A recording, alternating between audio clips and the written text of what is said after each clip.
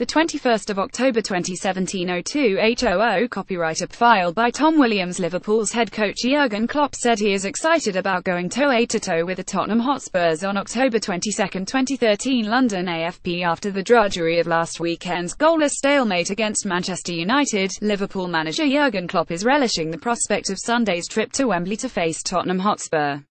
United produced a cautious performance at Anfield last Saturday, limiting Klopp's side to 2 clear goal-scoring opportunities. Liverpool took their frustrations out on Maribor in the Champions League in midweek, running in 7 unanswered goals against the Slovenian side, and Klopp is excited about going toe-to-toe with Spurs.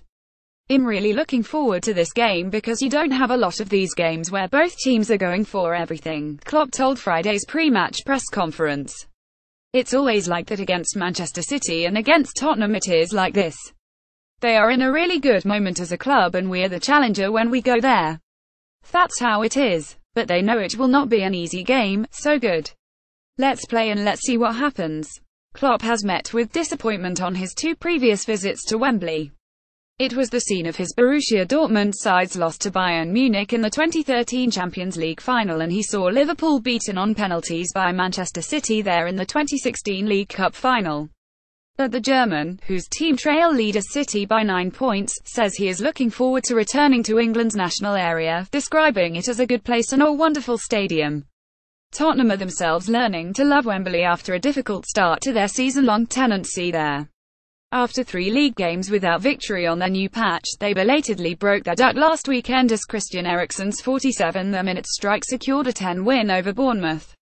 It kept Spurs in 3rd place in the table, 5 points below City, and there was further encouragement for manager Mauricio Pochettino in the 11 draw away to European champions Real Madrid in midweek. Rose return. Pochettino says his team will approach Sunday's match in a similar vein to the game at the Bernabeu, mindful of their own strengths, but also conscious of the attacking threat posed by the opposition. "We are aware about that, like when you play Real Madrid or this type of team," he told the Spurs website. "We are going to try to keep our philosophy, but always with some different things that you must be focused and aware. Liverpool have a very good team and unbelievable players. For me it's one of the best squads in the Premier League. In both phases of the game, both in and out of possession, we need to be very focused on how we need to stop them and how we can develop our game in possession too." Spurs left-back Danny Rose could make his first league appearance in nearly 9 months, having made his comeback from a injury as a substitute in Madrid. But Ben Davies is likely to start ahead of him, having recovered from illness. The Spurs go in search of a first league win over Liverpool in 10 attempts.